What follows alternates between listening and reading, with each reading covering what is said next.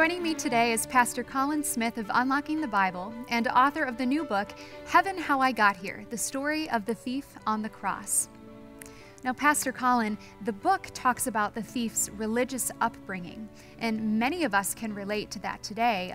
A lot of us are busy going to church and serving in our churches, even giving of our money. How does this story comment on the value of religion or religious practices? Yeah. It really points out the limitations of religion. I assume that the thief would have had a religious upbringing, as you say, Kristen. But look at his position. He's not lived a good life. Here he is at the end of his life. There's nothing he can do to improve his life. You know, a lot of people have the idea that we get into heaven by living a good life, a religious life. What's the thief to do on that basis? I mean, he can't do any good works. His hands are nailed to the cross. He can't go and help somebody. His feet are nailed to the cross. What can he do? Religion cannot help him at that point in his life, but Jesus can.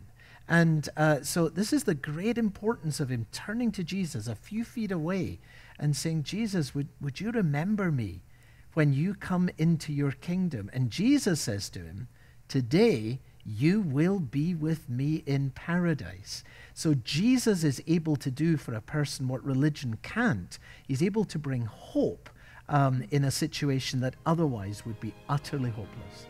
Well, if you would like to read the entirety of the story of the thief on the cross, then come to our website, that's unlockingthebible.org, and there you can order Heaven, How I Got Here, the story of the thief on the cross.